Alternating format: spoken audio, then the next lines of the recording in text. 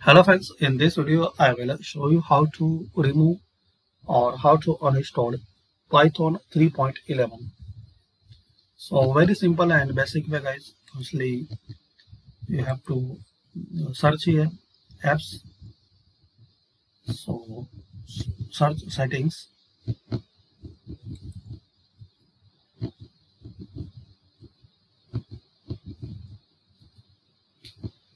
Then here click on apps. Then click on installed apps.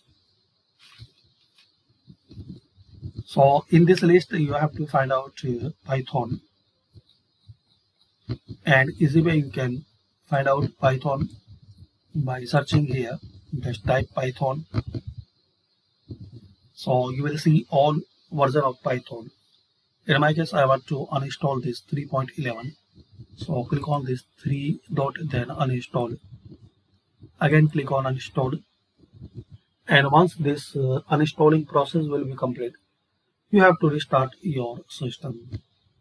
So thanks for watching. Comment this video useful for you or not.